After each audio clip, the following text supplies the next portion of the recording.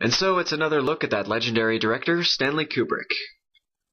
Now, for anyone who doesn't know this, Kubrick made 13 fiction films over a course of nearly 50 years. Of those 13, the first one, called Fear and Desire, has basically disappeared from availability due to Kubrick's own dislike for the film.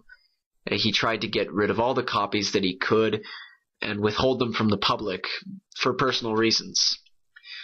The two films that I never saw for the longest time were Killer's Kiss and Lolita.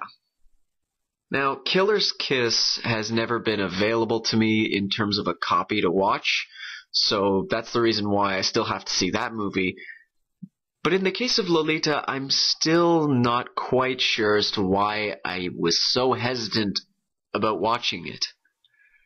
But, at a request from an old friend of mine, here's a review of this controversial film based on an even more controversial book. The film itself follows a middle-aged man named Humbert Humbert, played by James Mason. In the film's story, he falls passionately in love with a 14-year-old girl named Lolita.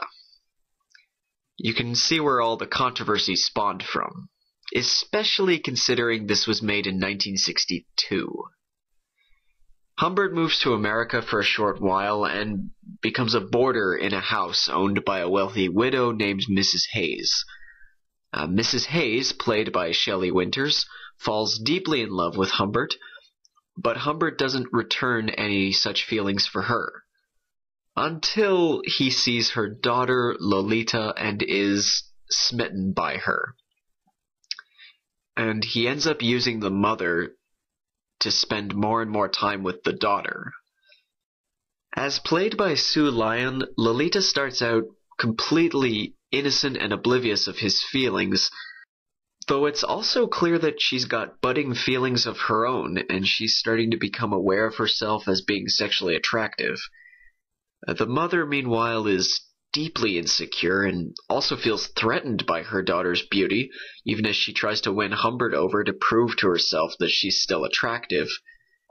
Meanwhile, we also get introduced to an eccentric writer named Claire Quilty, played by Peter Sellers, whose role in the film was actually really expanded from the book, or so I'm told. The movie itself, well, like any Stanley Kubrick film, is very well made.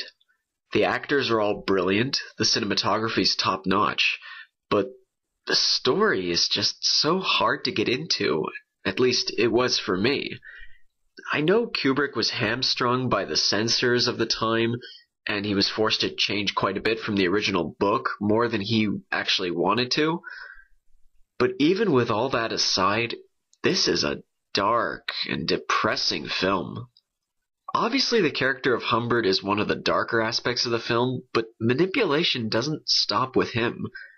Other characters in the story have their own agendas, and I really found it hard to sympathize with anybody.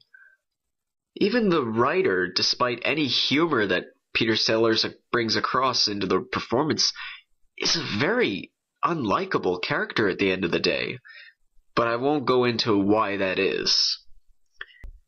In fact, I won't say much more about the plot at all.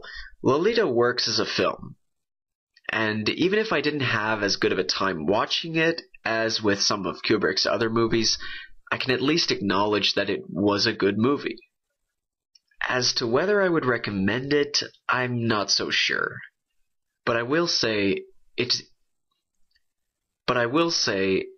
is a Kubrick film, and I have yet to see a Kubrick film that didn't have any fascinating aspects to it.